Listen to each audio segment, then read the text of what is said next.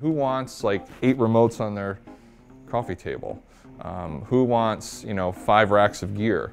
If you can bring it down and minimize all of those, again, requirements and necessities of modern life.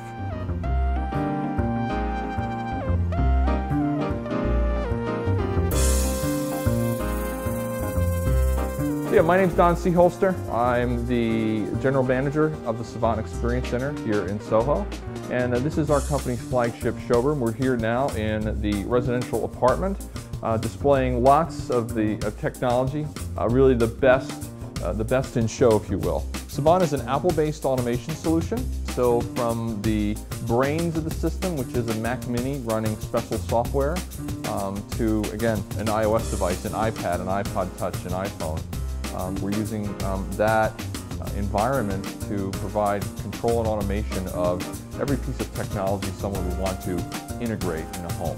I just want to show you what an interface looks like on an iPad. I select the Savant app, and then now I'm off and running, controlling my house. We have a built-in iTunes player here, and I can select one of my playlists, so let's do a little hard rock here. There we go, now we're totally rocking out. And again, I can drive this as fast as I want, or I can, go to Pandora, Chicago radio. Talk about a contrast. You're the inspiration. I still think Peter Cetera was like the best lead singer in Chicago.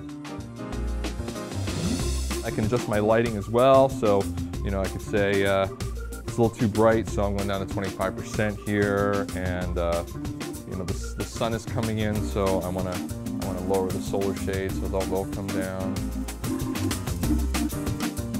So the cameraman says it's too dark here, so now we have to bring the solars back up.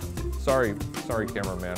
So another cool thing about this space is a technology called True Image, where instead of touching icons to control things, I just touch things in the picture of the room. So I'm going to turn the light off that's over my right shoulder by just touching it in the picture. I'll turn it back on.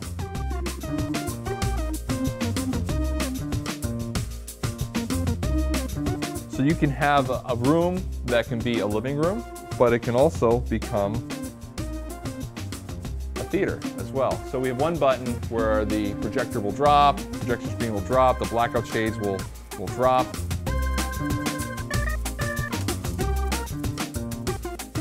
These smart devices are common, and we're taking an everyday device and we're putting control and automation of your residence, maybe your business, and not just controlling it within the space, but also being able to walk out on the streets of New York or Los Angeles or Chicago and remote in and check things out and turn things on and off.